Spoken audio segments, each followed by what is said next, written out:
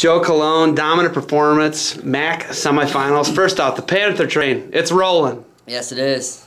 You guys definitely, you came out with the attitude. First off, 25, 33, 41, all in the finals for you guys. Loaders in the finals. You guys are rolling.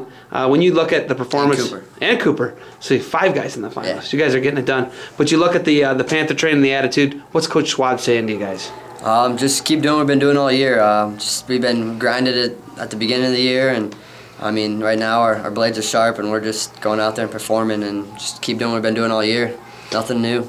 Knowing this conference, this conference it's come up. You guys were in it for the first time last year. You didn't actually wrestle last year, but you guys it's your second year in the conference. What do you guys think of this compared to you wrestled in a Western Regional, right? Yeah, I mean, it's completely different. I mean, we got more bids. I mean, when we were in the Western Regional, I mean, I think you had to win it to go at every weight.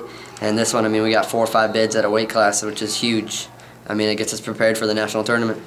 Looking at Peters, he's wrestling on the mat before you. He comes from behind, wins that match in overtime. Did you ride that momentum, you think? Yeah, I love following Peters. It definitely gets me going. Just how he wrestles. He doesn't give up. He's fighting every position. Like you said, he was down and didn't let it bug him. He kept battling and came back, and he almost pinned the guy in overtime. Looking at your journey, it's been not your typical college wrestling journey. Not wrestling last year. How much hungrier has that made you this year?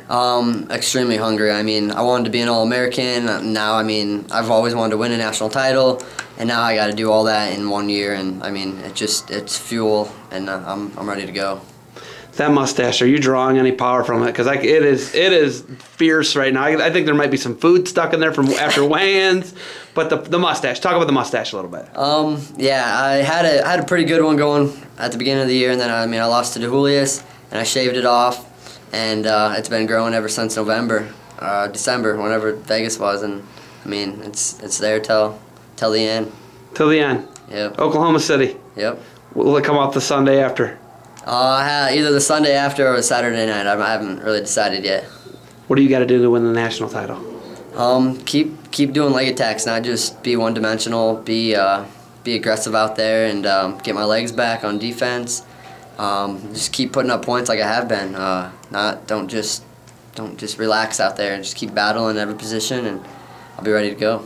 Do you feed off the energy of the Schwab brothers in the corner, man? They're all over the mat. They're crazy. Do you feed off that? Yes. I've had an energetic coach in my high school days and junior college. I mean, I love it.